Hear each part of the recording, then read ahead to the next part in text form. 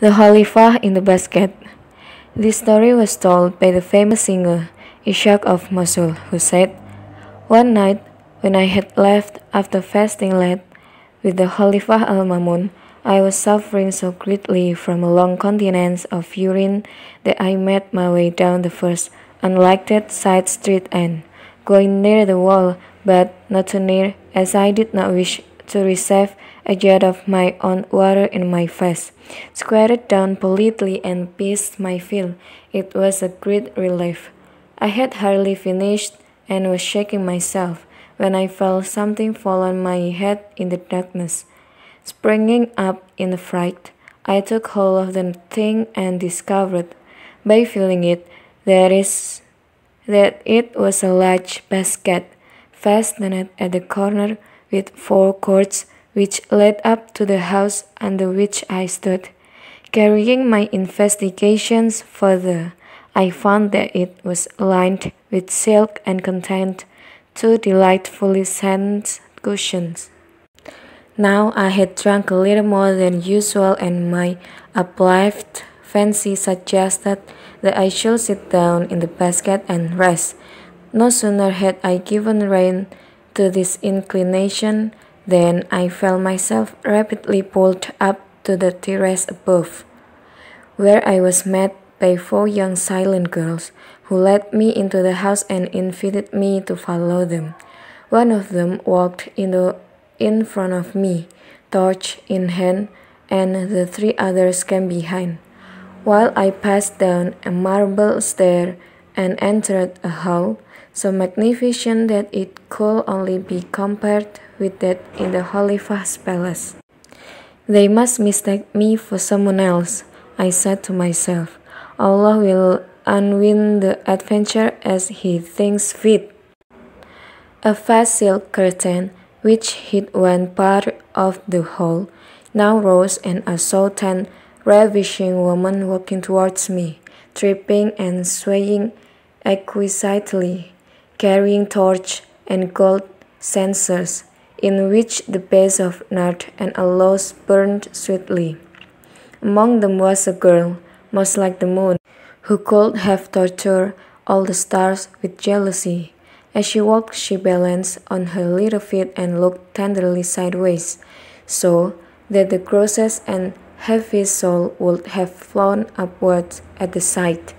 I leapt to my feet and bowed towards her, while she looked at me smiling and said, "Welcome, O stranger." Then she sat down and continued in a delightful voice, "Rest yourself, my lord." I sank onto a cushion, quite sobered from the wine, but already drunken with a fiercer drink. "How was it, my lord? Did you come into our street and sat in the basket?" said the girl.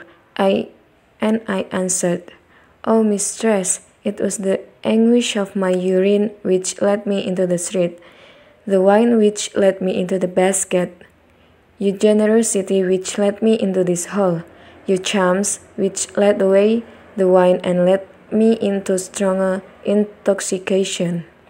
The girl was visibly pleased with my reply and asked me what my threat might be. Feeling that I could hardly tell her that I was the Khalifah singer and musician, I answered, "I am a weaver from the weavers' market in Baghdad. Your manners are exquisite, and you are a credit to the weavers' market," she exclaimed. "If you added a knowledge of poetry, we shall never regret having received you among us.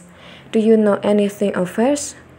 A little," I said, but when she begged me to repeat some stanzas, I answered, "Oh, my mistress, I guess it is always somewhat put out of countenance by his reception.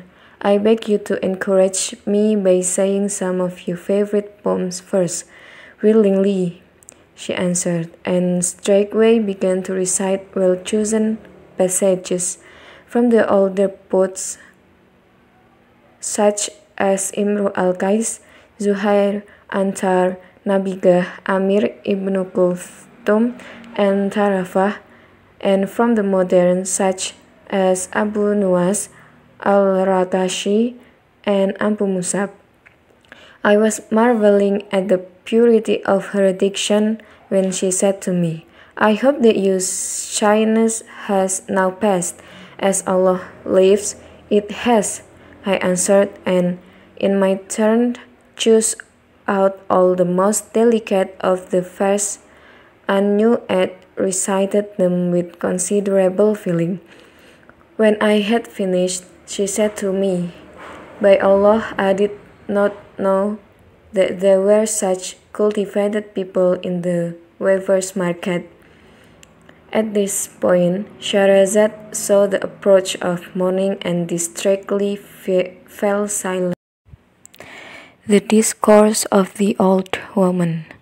O King, you have heard from my 5 charges edifying discourse concerning the despite of mundane things. I will speak to you about certain acts of the greatest in times past. The Imam al-Shafi'i divided the night into 3 parts, the first for study, the second for sleep, and the third for prayer.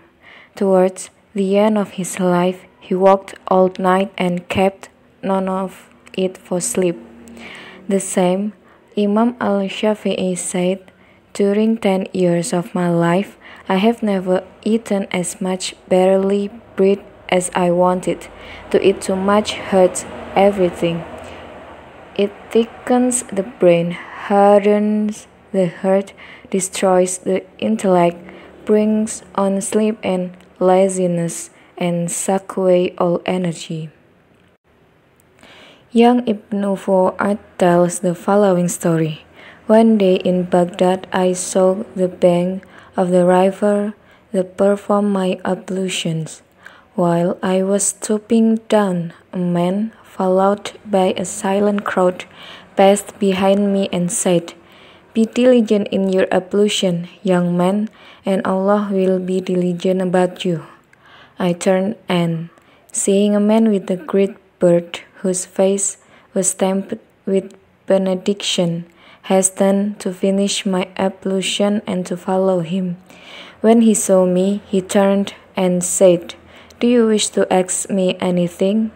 Venerable Father, I answered, Teach me, I pray, how one may take certain hold on Allah.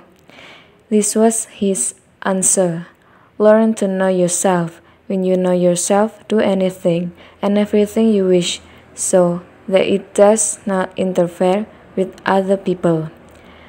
With that he continued his road, and I turned to one of his followers, asking whom he might be. He is the Imam Muhammad ibn Idris al-Shafi'i. The man answered,